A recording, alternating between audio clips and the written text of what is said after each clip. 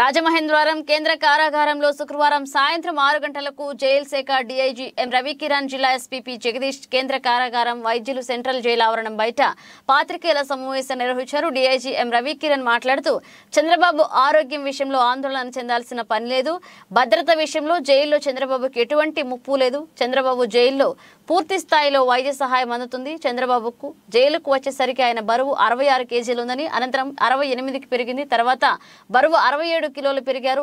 చంద్రబాబు ఒంటిపై దద్దుర్లు ఎక్కువగా ఉండడంతో జైల్లో వైద్యం చేస్తున్నామని, అయితే సెకండ్ ఒపీనియన్ కోసం జీజీహెచ్ డాక్టర్లను సంప్రదించాం. చంద్రబాబు రోజు వాడే మందులు మాత్రమే వాడుతున్నారు.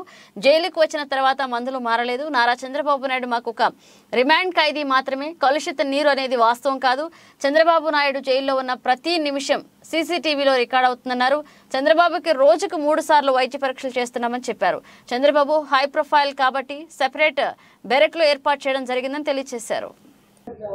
మన సెంట్రల్ ప్రిజన్ రాజమహేంద్రవరంలో రిమాండ్ ముద్దాయిగా ఉన్న నారా చంద్రబాబు నాయుడు గారి ఆరోగ్య పరిస్థితి పైన, తర్వాత భద్రత పైన సోషల్ మీడియాలో కానీ డిఫరెంట్ ఛానల్స్లో కానీ చాలా డౌట్స్ ఎక్స్ప్రెస్ చేస్తున్నారు. So in order to give clarification once and for all we are conducting this press meet అండి.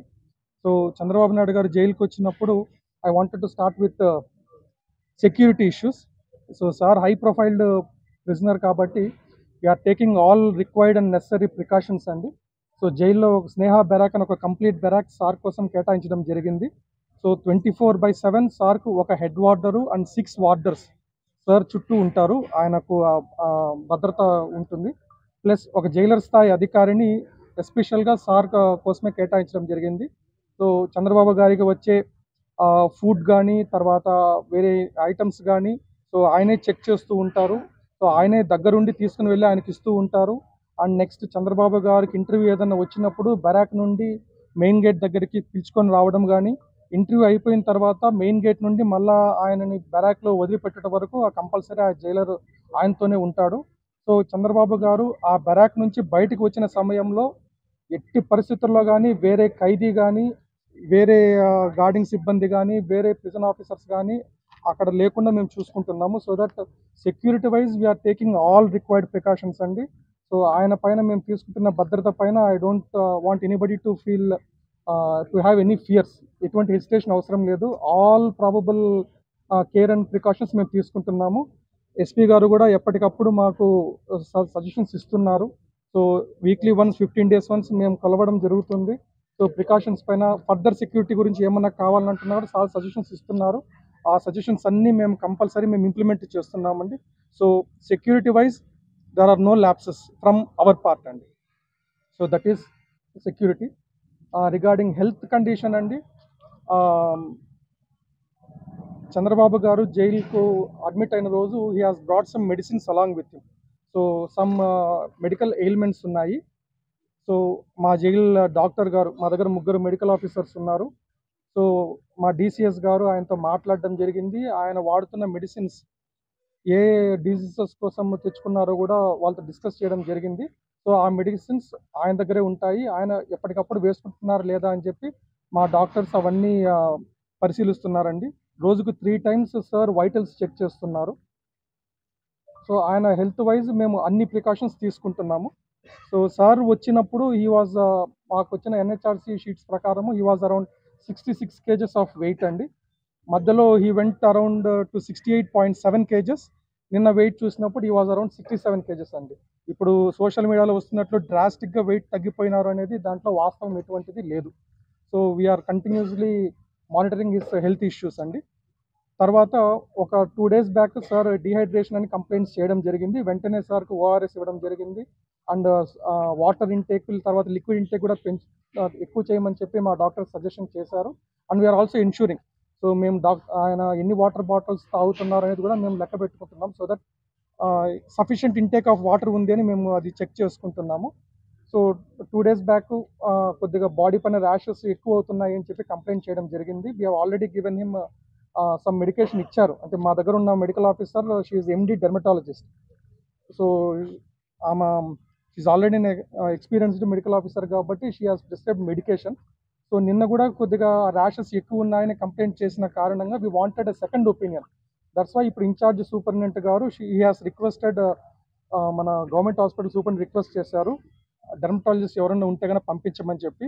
So one associate professor and assistant ప్రొఫెసర్ని పంపించారు.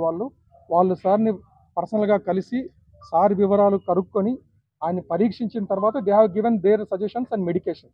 సో అవన్నీ కూడా మేము ఆల్రెడీ సార్కి మేము అందుబాటులో పెట్టామండి. సో బయట భయపడుతున్నట్లు అంత సీరియస్గా ఏమీ లేదు. Is hail and healthy. Sir వైద్యులు వారికి ఎలాంటి పరీక్షలు చేశారు? పేషెంట్ అండ్ డాక్టర్ ప్రైవసీ అండి. We cannot reveal all that stuff.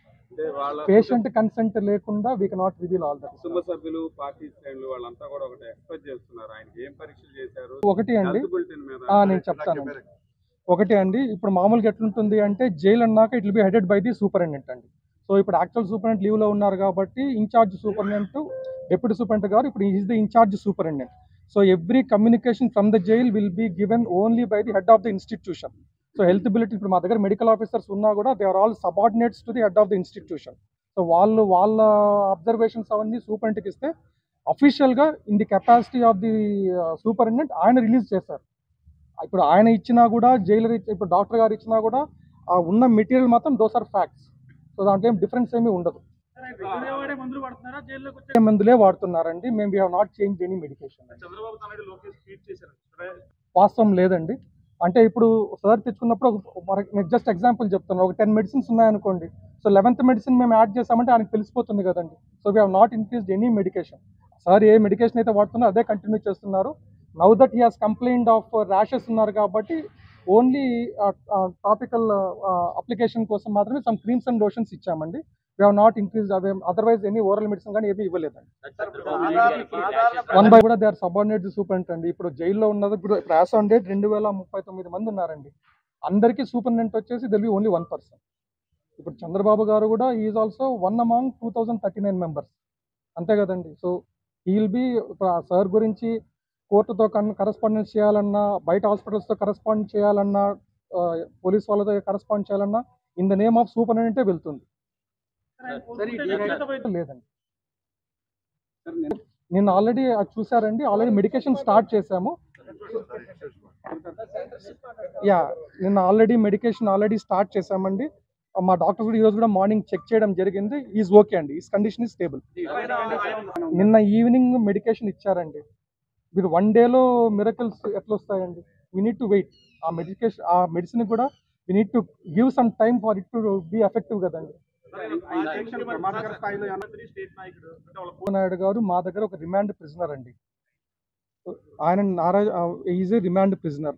మేము ఒక రిమాండ్ ప్రిజనర్కి ప్లస్ ఒక హై ప్రొఫైల్ ప్రిజనర్ కాబట్టి ఆయనకి ఎటువంటి జాగ్రత్తలు తీసుకోవాలనో అటువంటి జాగ్రత్తలన్నీ మేము తీసుకుంటున్నామండి. సో మా దగ్గర ఇప్పుడు ఫర్ ఎగ్జాంపుల్ చెప్పాలంటే మా దగ్గర ఉన్న డెర్మటాలజిస్ట్ కూడా she is also MD dermatology. ఇప్పుడు బయట ఉన్న వాళ్ళు కూడా ఎండి డెర్మటాలజీనే ఉన్నారు. ఈ కండిషన్లో సార్కు కంపల్సరీ బయట అడ్మిషన్ కావాల్సి వచ్చినప్పుడు వీళ్ళు మాకు సజెస్ట్ చేసినప్పుడు వీల్ టేక్ దట్ స్టెప్. ప్రస్తుతం ఉన్న సార్ మెడికల్ హెల్త్ కండిషన్లో అటువంటి రిక్వైర్మెంట్ లేదు కాబట్టి we did not send him to out side hospital. ఇప్పుడు మీకు చెప్పినట్లండి there are 2039 members in the jail. ఇప్పుడు వాటర్ పొల్యూషన్ ఉంది అంటే అందరికీ కూడా రావాల్సి ఉంటుంది. అందరికీ కూడా కంపల్సరీ ఈ స్కిన్ ర్యాషెస్ అవన్నీ